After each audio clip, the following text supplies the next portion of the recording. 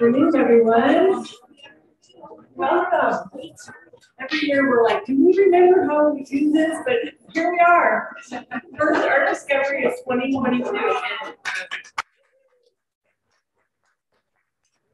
So good to be here. And this one, throughout the summer we think of these ideas, and we're like, I think we really need to share about artwork that is not just great to look at, but it's also functional. So we came up with fabulous and functional, and this is our crew today. I'm Susan Poget, along with my husband Jake. We are the owners and promoters of the show, and we're so grateful to have you here with us today, and hopefully we have some people watching online. And we've opened up the 22 season with a bang, and we're so grateful for the beautiful weather and the extraordinary art. So today we're going to hear from some of our very creative members, starting with, at the far end, Michael Jones from Big Fork, Montana. And next to him we have Diana Ferguson from right here in the Phoenix area. And next to me I have a lovely couple from Iowa, all the way from Iowa. Glad to be here, I'm sure. And they work as a team. They were actually featured last night on Channel 12 News. They came out with a little story about their functional art, and it really was great. It's on our Facebook celebration of Fine Art Facebook page if you want to catch that. You can see it. Really, really good. Great representation. So I'm going to ask to start with Michael and just tell them who you are, a little bit of background about you, and then we'll get rolling into questions after that. Okay, good. Yeah, you can hear me from there. So, Michael Jones, I'm out of Big Fork, Montana. That is home, but I've been at the celebration here for 26 or 27 years. We're not even sure, but we wouldn't miss it. This has become a unbelievable part of our life. So, to just love it, love the community, love having everybody. Thank you. I am Diana Ferguson, and I'm a Phoenix resident. I'm a jewelry artist, and I share my sentiment about celebration. It's been a lifetime experience for me over the next 6 or 7 years. I'm not counting right now, but it's basically just incredible. And hold this microphone close. I'm Sundie and my husband Brad. Hello. Which one does most of the talking? Exactly. We actually just started our second year here at Celebration, and it too has changed our lives beyond measure.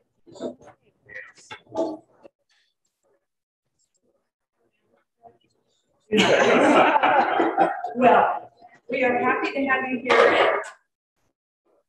We'll go ahead and start with Michael. Michael's the longest on the panel here, and he's very well known. Many of you might even have pieces of his for the amazing courtyard pieces. Fabulous, for sure. Some of those are more fabulous and decorative, but you also have some amazing functional. So I really think it'd be great, Michael, if you could share a little bit about what brought you to steel and how you started incorporating these very functional things into what you do. Love it. Yeah, thank you, Susan. So being a metal artist, you get to work with material that is gonna long outlive myself, all of us. If anything has lasted through the ages, it's been the metal work, and that has always intrigued me. I love doing functional pieces, and the way it really started out, I do a lot of gates. And the way that started was I needed a gate for myself. And so gates have historically always been the weak spot in the fence. And I thought, I'm going to turn that around, and there's no reason it shouldn't be a piece of art. And that's where it started, and it just off from there. I do lots of gates. I love to design gates. When I design a piece, it's going to be a one-of. It's going to reflect your interest. It's going to reflect an architectural style of the home. It's going to reflect a geographical location. And that's how you get a one-of. So besides gates, I do tables. This is one of my tables right here. Fire screens as well. Taps, but the fire screens. Chandeliers. That's something that I hadn't thought about, but that's one of my pieces there. So if you've got a nice big foyer and you're looking for something, let's play. So I'm an old school guy when it comes to metalwork. So no technology, it's all done by hand. So there's no plasmas, lasers, water jets. I don't know what's out there. This is all oxy-acetylene torch and forge, and grinding, hammering, and polishing, and sweating. That's the way it gets done. So let me, I'll show you, can I show a little bit about table? So this is one of my sofa tables, console tables. I like clean. I think there's great simplicity, a great strength in simplicity. So all these elements have been red hot. This is rebar. It is 1/2 inch #4 rebar. You can probably drive out around the desert, find scraps. It's laying around. But this has all come out of my forge. This has been red hot. This last 6 or 8 inches of that. And then I hammer that out on the actual anvil because I want this very hammered, tapered, organic look.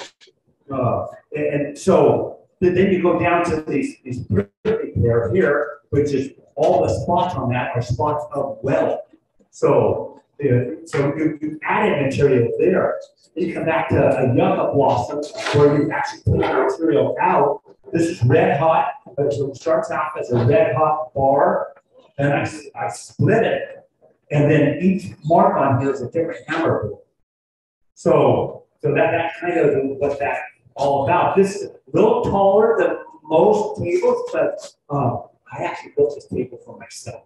This came right out of my own house. So let's talk about that. Okay. I love it. And I'm just going to say, we've been to Michael's shop in Montana. First of all, big work is dreamy, but the shop is so cool. Well worn, I would say. That works. And beautiful examples of your tools and the workspace, and we'll talk about twisting stuff later. But anyway, thank you, Susan. I'd like to do a studio tour someday with that website.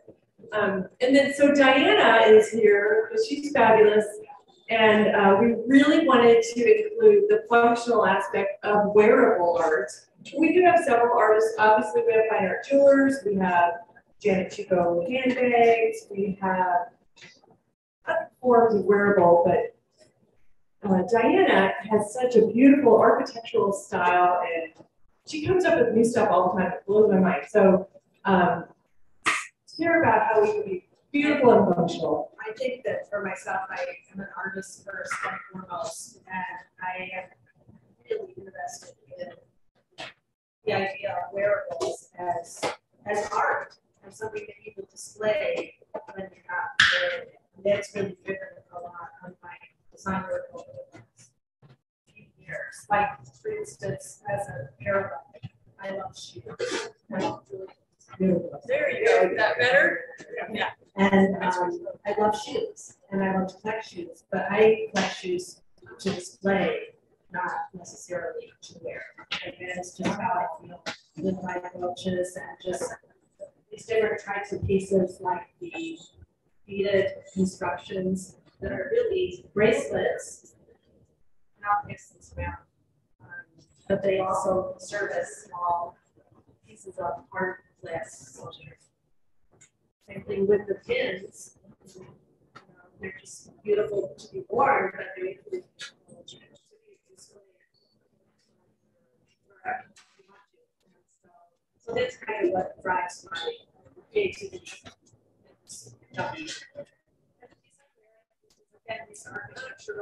It's a butterfly lariat. And so little tiny beaded elements that are butterflies. It's adjustable. I like to be functional in my work too. Adjustable, so it can fit different sizes or look different ways. So, and I think that when you take that approach, it's an opportunity and the options of it. So I love how we have the art displayed on the art table. So literally, Functional. and these That's are fabulous. functional items, and these are little mini sculptures. Man, Yes. that's what it is.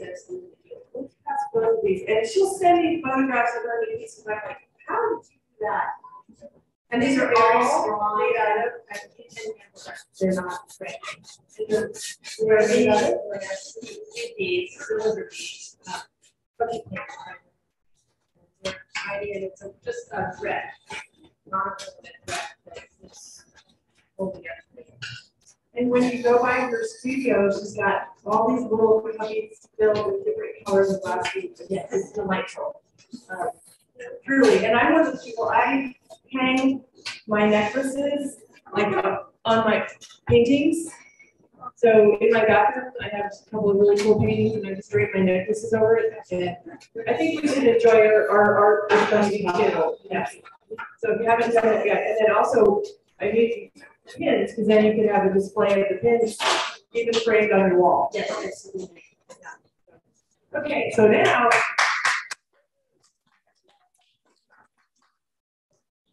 we come over here to this couple who decided to rescue felt from landfills, and I'll let you take it from there. Okay, we don't go to the landfill. Oh, I was gonna say, he's not about you guys. But we have rescued, first of all, we've been found object sculptors for 22 years. For 15 years, we did a very different body of work, and we were looking for something new to do. We had no idea what that thing was going to be.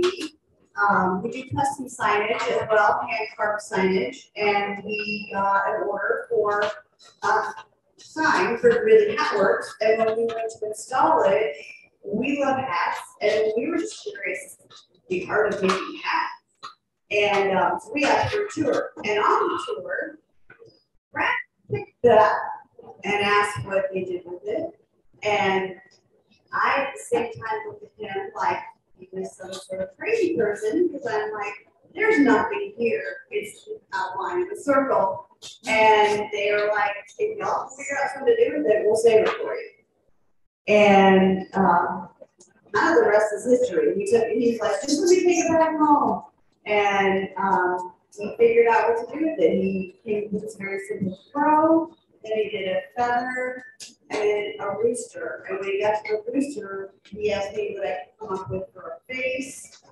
And you know, I do this metal procedure that actually is functional. It covers up the last row of nails, and it's all hand painted. So he does all of, actually, I started out with the original drawing and color palette, and then I hand that off to him. He uses an old school, very nice banner.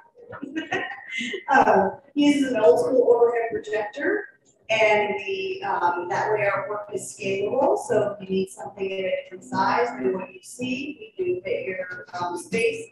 Our only restriction really is we can't go too small because the felt is very thick and it has to be able to accept 2 nails.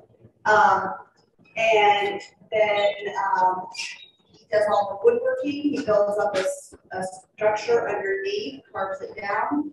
He does all the felting, and then I do the backgrounds, the collaging, the painting, and all the face parts. Yeah, so which are all, I do those little layers of metal so they have the same interest and detail that the felt does. But like I said before, they are a functional piece.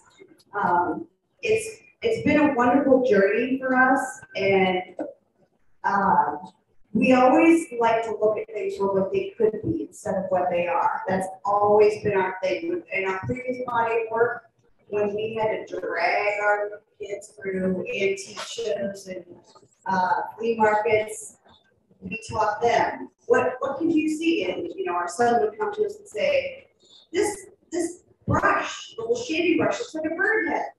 And we're like, good idea. So that's just always the you know, kind of how we roll, and, you know, I trusted him, and he had some sort of an idea, and that's how we work. We pass pieces between the two of us.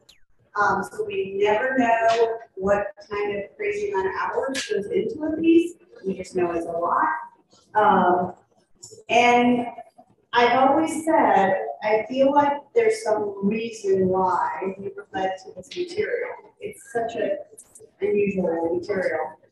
And last year, we had 2 clients walk in and ask us if we could help them with the project. And they went on to tell me they had an architect that worked on opening up their home into a big open floor plan, and had always planned on using felt artwork to dampen the sound in their home. And I was a cartoon character, light bulb came on right then and went, oh my gosh, our work is functional. And we did an entire project for them. We're still working on it. Actually, the sound ladder over there is part of it. The whole, they picked this piece as the signature piece, and then we based 5, 6, 7 more pieces off of that. And it's amazing the difference that it makes. We walked in there and we installed the pieces last week, and they stood there and said, without this before. And I was like, I mean, just saying, I've never had a compliment like that. You know, that's an amazing thing for someone to say. And then the other thing that we have discovered is that our work, it's something we're looking further into. We don't have a whole lot of details on it. I have a little bit of a testimonial, but our art work to really aid with people that have sensory disorders. So autism, you know, your whole scale. A friend of ours who has one of our hexes, I actually asked her if she noticed anything with her son, who's about 20 years old, who's nonverbal. And she said, you know, I don't have anything documented. You can't tell me when things are different. But what I've noticed lately is that he does not wear his headphones at home as much as he used to. And she said, in my book, as a parent of a child with autism, anything is a win that can make him more comfortable. And so, it's that's helping them, and I have noticed a difference. She's an artist herself, so they have a lot of art in their home, and he's very moved by art. He's an amazing artist. That's an amazing moment for us. Do you think it's the tactile issue or it's the visual issue? I actually think it's tactile, and I also think, beyond visual, I think it's auditory. Because she said anything you can do for someone on the autism spectrum to reduce the sound that technology makes that the rest of us don't hear, that they do hear and makes them uncomfortable, is an amazing win. So. Yes, and the visually impaired too, like we don't want people running around just petting everything here, but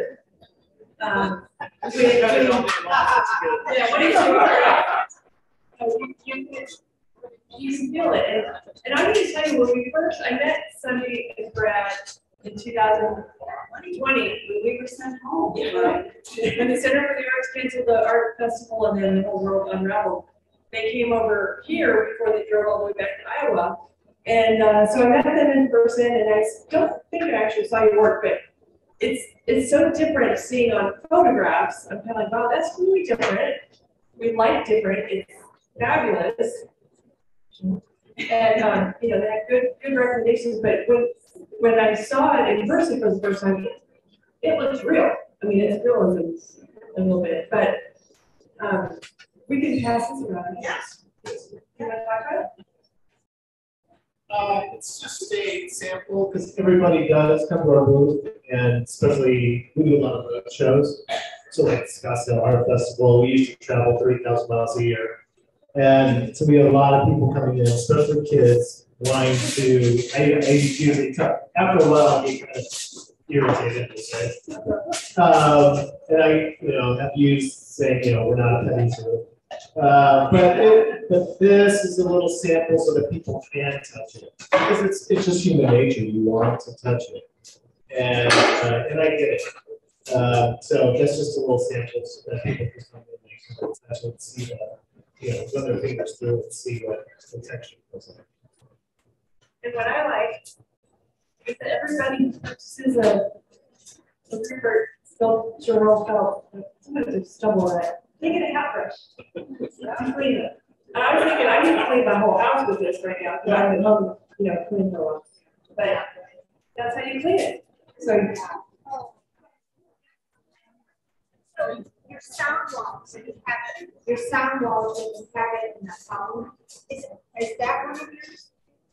yeah, you want to talk about emergency?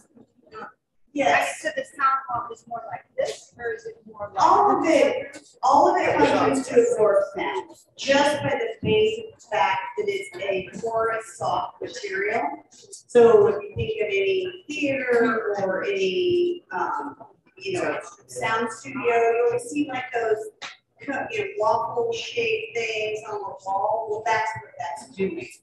And so this is doing the same thing, just in a more beautiful way. And the thicker the piece is, and the more levels, like this piece here, that actually goes, is deeper in the middle and then recesses back. And those little triangle pieces, that catches all of the sound. If it was water, you could put it on the highway. Well, it is somewhat waterproof because it is felted fur. And a hat, you wear your head, it probably wears enough, And we've had a piece, actually, we've been testing that. We put a piece that hasn't sold for a while out on our deck. And it has been out there for 2 years. And I was actually more worried about the collage paper and the backgrounds and the paint for the faces because it's just a paint. But we put an exterior varnish on it. And because I thought it would peel off. And so, great. Like the Iowa. Yes, yeah. I mean, we do suggest a enclosed, protected area for an outdoor. I wouldn't just sculpture garden, but on the porch. Before we move on, can you talk about how do we get the color? Because you don't get your felt in that color. Yeah. So for the first 3 years, we did lots of wolves and bears and rabbits and dog portraits. Lots and lots of dog portraits. We do your pets. Because he does 85%. Really horses where we get the felt. And yeah, we really Colorado. And Trent is an amazing visionary himself, Trent Johnson. If you've watched Yellowstone at all, Oh yeah.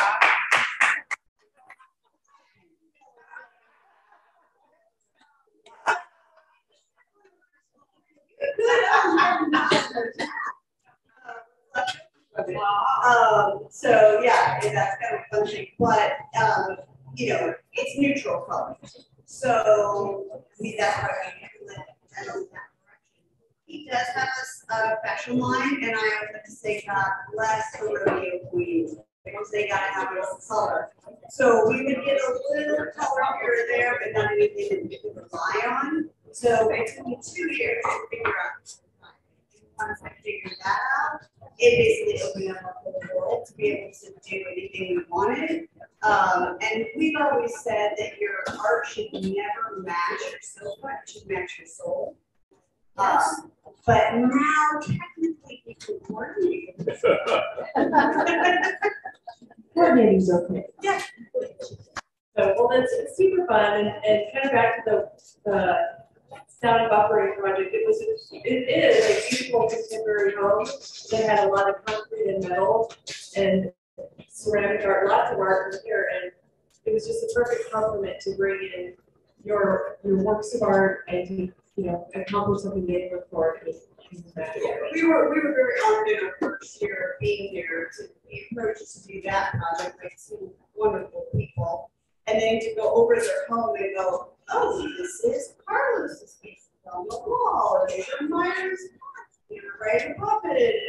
I mean, the whole home is decorated from artists that are here from Celebration. So we felt really honored to have that kind of company to be part of that kind of a collection. Next week's topic is curating a collection to celebrate. So, yeah. Back over there and get out of your way. Because you got some good stories about your gate designs, your fireplace designs, and how you people where ideas come from, you know, your sketchbook. I love all the behind the scenes things. And by the way, always take the tour. The tour is nothing inspired this. When my husband and I travel, we always like to see if we can find like local behind the scenes tours, like the saddle shop or the hat making or belt making shop. There's so many great talented artisans throughout this country that if you just like ask the question, you might get the behind the scenes tour. So if you don't ask, the answer is always no. You got a 50-50 shot. Yeah. Love it. So you know, I barely touched on fire screens here. I brought this one up to show here, and it is all steel. Well, it's not all steel, it is all metal. You know, a fireplace is always a center of attraction. It's always a focal point in a home. So if you can, it's a great place for a piece of art. You know, if you don't have a beautiful fire screen, you've probably got black. So, and for some reason, we don't see that sometimes. But I love the idea of taking a fire screen and turning it into an element that really draws your eye. So this is a fire screen that I did. I've never been the guy that can just put a bunch of things together and then not have any kind of. This is actually my own personal fire screen. This came from my home, and this is about being in this show for 20+ years and headed back to Montana. So I call this heading home. And what this is about is when the show is over by late March, it's starting to turn summer here. But we're going to head north, and in Montana, it is barely breaking spring. So that's what this is about. I do own a home here as well. It's about 20+ years. It gives a place to lay our.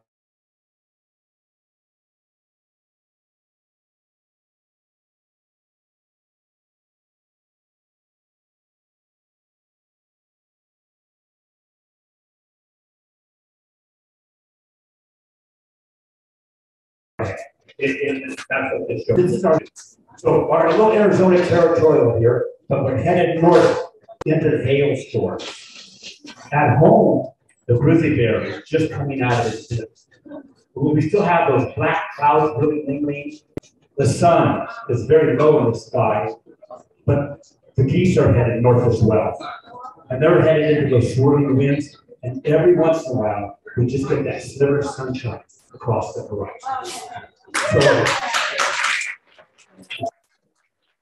So that's what I like to do. So when I design pieces like this, it's going to be about you.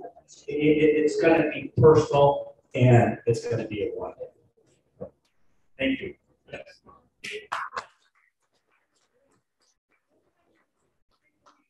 About some of the custom gates you have done. Oh boy. Because they're all around here, they're everywhere, but as you said earlier, the gates is usually kind of the last forgotten piece of a fence, but if you're going to have a fireplace screen, you might as well have a beautiful one. If you're going to have a gate, you might as well have a beautiful one, and one that expresses who you are, especially a gate being like the entrance. I don't have a property with a gate yet. Yeah, but that's a big word. So we don't all have gates on our driveway, but many people do, and why not have one that introduces you to people coming in the drive? I love that. Thank you. Yeah, gates, you know, people tend to sometimes look right past gates when gates are absolutely your most important architectural detail. You have your roof lines, you have your doors, you have your windows. The gate is what anybody interacts with that comes to your home. It's a focal point, and whether that be a driveway gate or whether it be a courtyard gate, it is a very, very important architecture. So I've done gates in this area for over 30 years, and if you have a chance, I have a couple of gates on display, but I also have a book that shows different designs to show you where you can go with a gate. I love to do geometrics, especially with the way that architecture is moving into so much very, very contemporary, with straight lines. And so to do some geometrics in a gate are just outrageous. It gives it a whole other dimension. I recently did a gate that they had a front door that they wanted to mimic. And so I designed this gate that had some of those elements. And all of a sudden, the gate has become more important than the front door. It always has been architecturally that there was great emphasis on the front door, and that has evolved. And that has evolved to the approach to the front door. So, it gates can't live without it.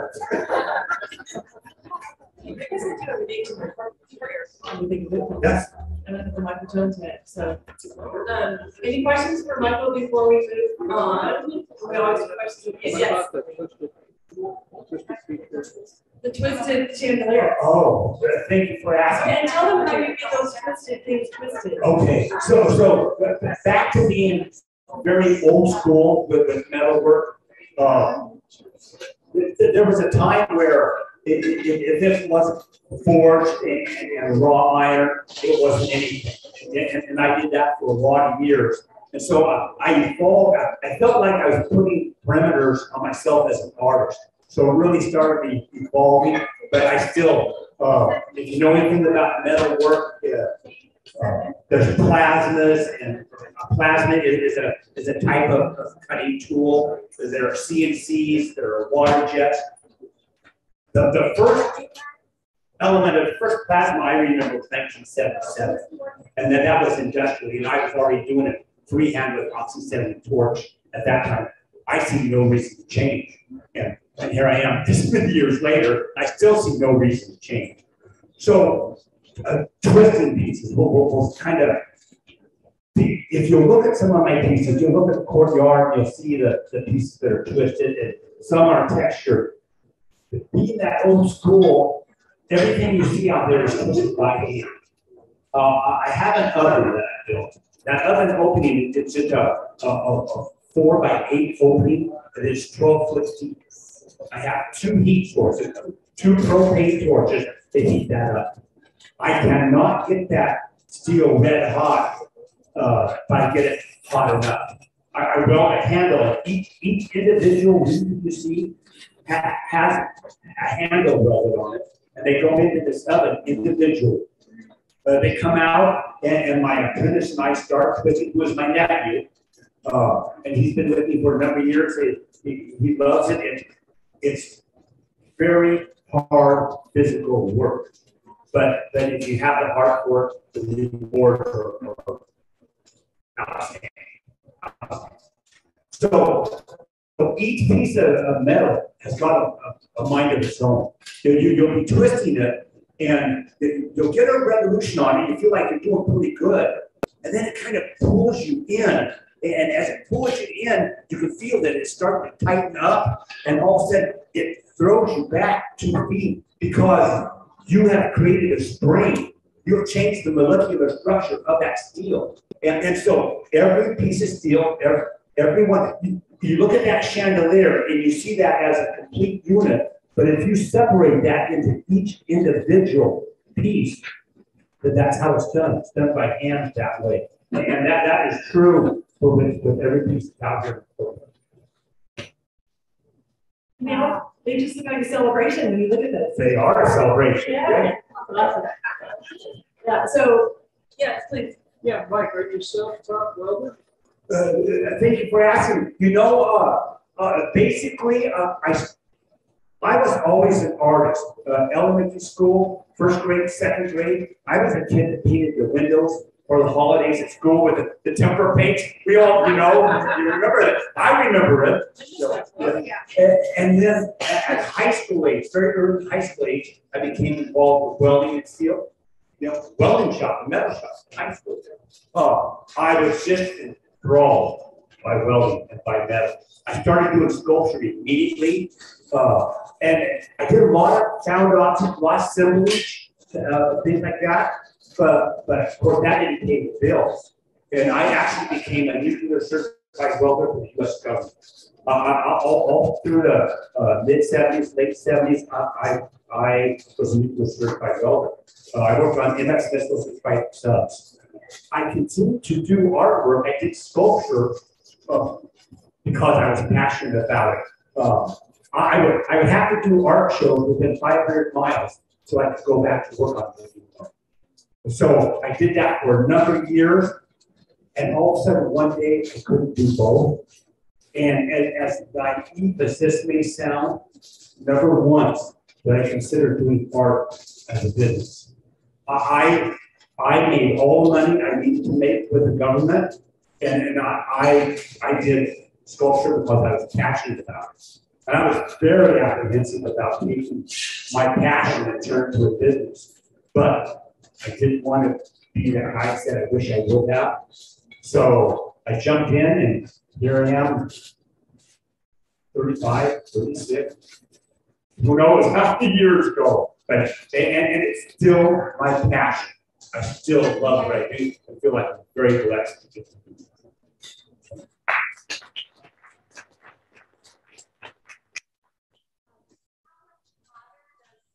The acetylene get as opposed to the acetylene with the Will you repeat that question? Yeah. How much hotter is an oxyacetylene than the oxygen than acetylene without the oxygen? Huge, thousands of degrees. It is a huge difference. With oxyacetylene torch, you have two tanks, and so one is acetylene and one is oxygen. And the whole idea is the acetylene actually heats the steel, and it heats it to being molten. And then you hit a little lever. I should have brought an example. And that air pressure, that oxygen pressure, actually pushes away that molten steel, and that's how you do it.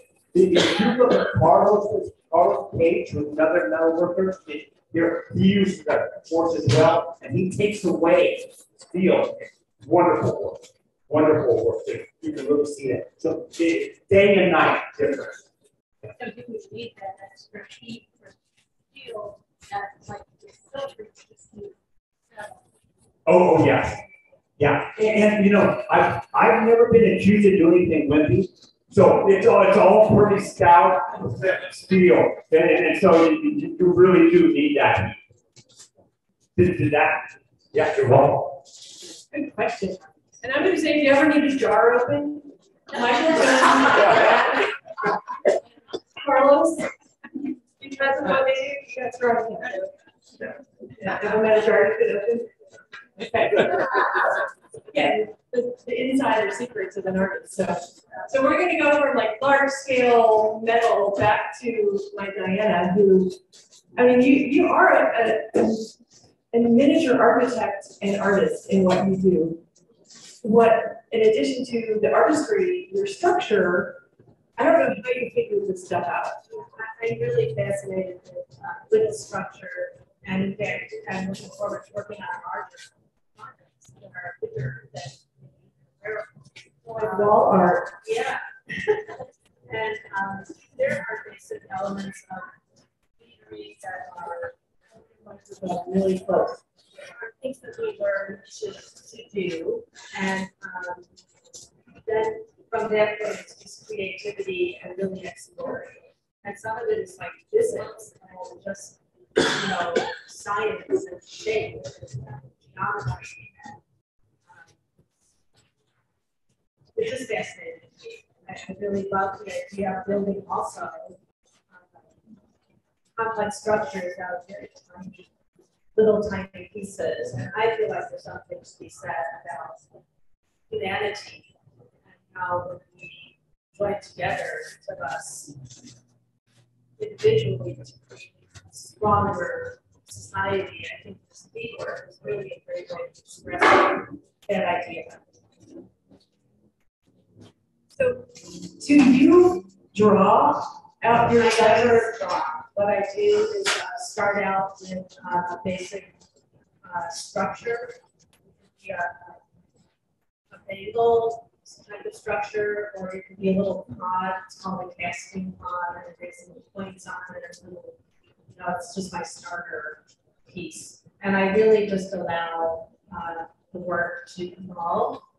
I do have a palette that I determined that I would use, and I make a general idea of the kind of shape that I'm going to go for. But overall, I will just let the piece flow. I may add layers that I wasn't anticipating, or I might turn it into, a riprap, which is like the same statue. You see on the black and white piece here. And really, a piece is never done. It's honestly never done. I could pick this piece up right now, continue on with it, and do something else. So really, it's very intuitive for me. And for me, my brain, I have a busy brain, so this type of work is very meditative. Mostly people say it must be tedious, but I actually find it's really amazing, quiet place where I can just focus. And for me, it's really gratifying. Like this piece here, it's got wings on it. So you can see these layers.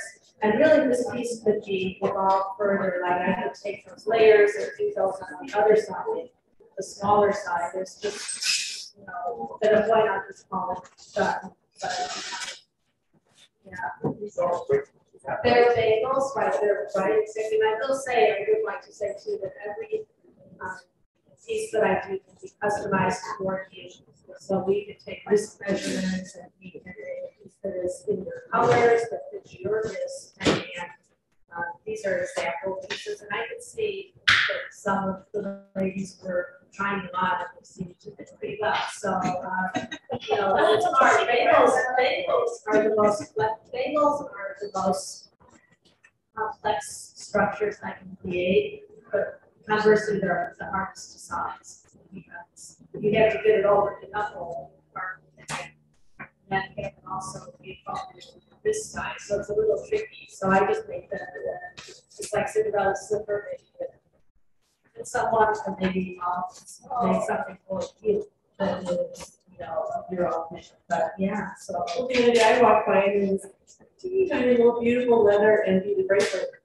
And I had to try it on, of course. She said, I had no idea what I was making that for when I made it. And I'm like, me? Because I have like full tiny eggs. And it fit perfect in its now like you have something that So when you start eating, do you start like on the flowers or on the bracelet? Where do you start? Start outside in? Start from the center, and I work outward. So on this piece here, started, and really, I should have brought my little casting pod because it's amazing. It's about that big, and off of it comes everything in the world that you can possibly make. You can start out with some casting pod. It's hard to explain how much all of that even talking about, but I just start, and then I detach the piece, which is something really fun to watch. So then I get to point out detach the primary piece from the little casting pod, and then continue to work on it. So, but it will give me some of the general, shapes of the petals, and points, and so forth. And each piece can have, something like this piece. I like to finish the pieces thrown on the baking scale, so I can see how many grams of beans can I use. Usually it might be like 50 grams of these little kind of glass beans. So, but I look forward to doing some more art pieces that are just based on these concepts. Yeah, and on an acrylic thing or this up larger on the wall. Stay tuned for more future evolutions. Oh, Please, yeah. this is my pedals to the metal. I'm also an experimenter, so most people know me for pedals to the metal, which is where I work with watercolor paper that I gather the films that I create, and then I cut and shape those. And then each little pedal I glaze with archival resin, which is a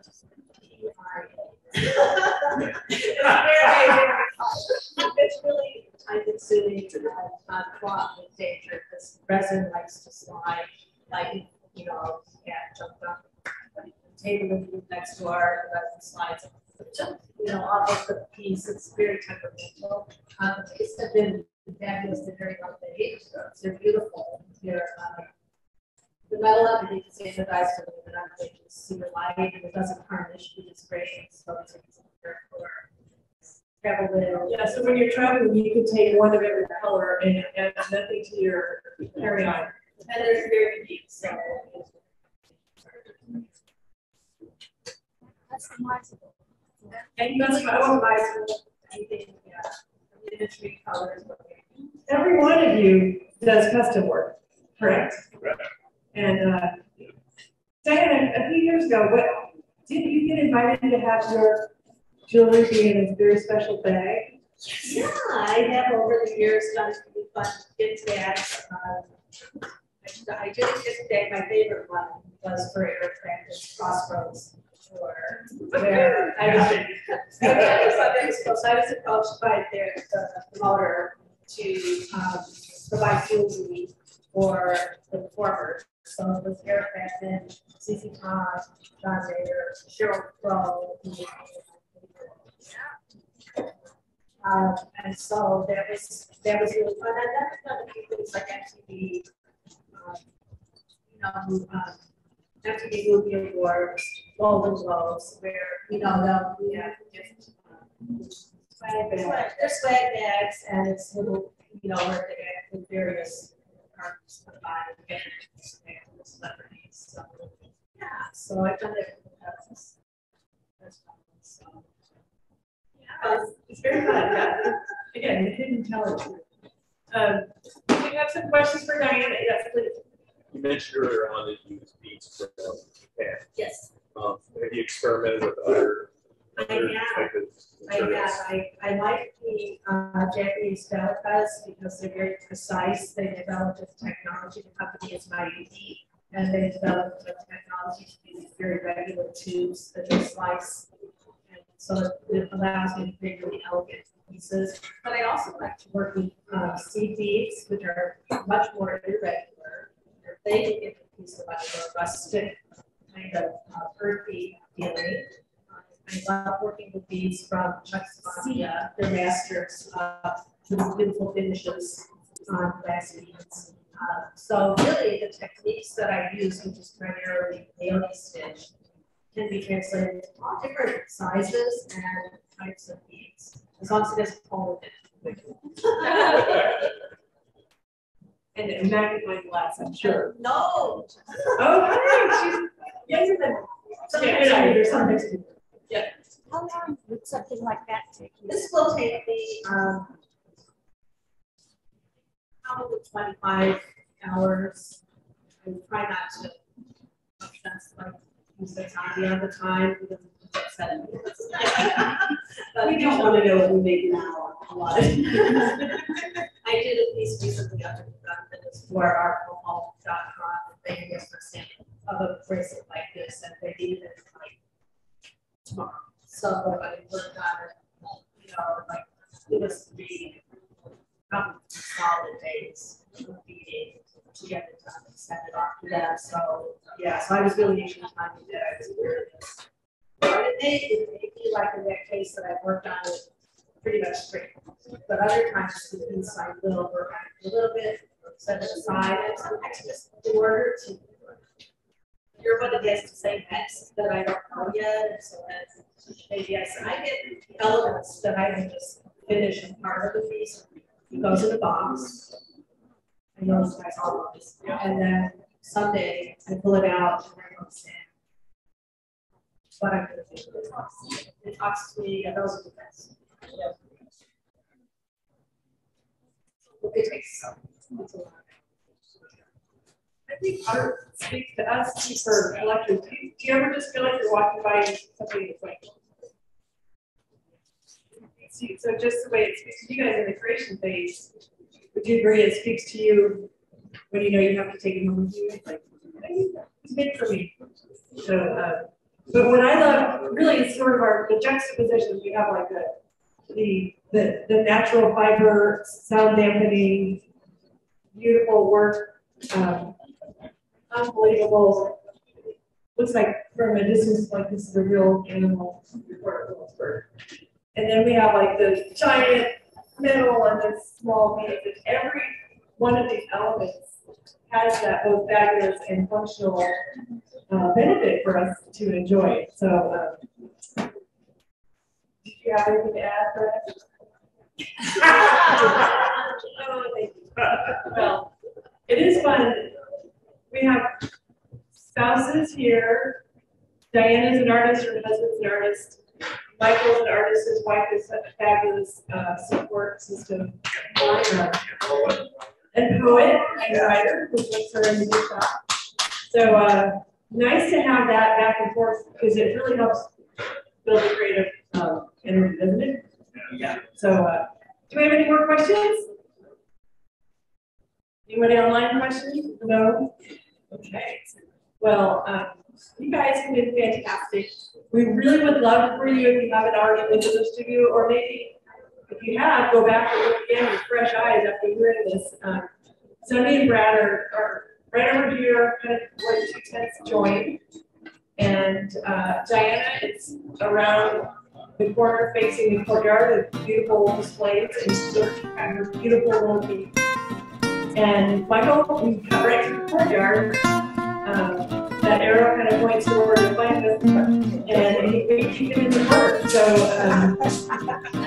thank you, Michael, Diana, Sundie, Brad, thank you so much.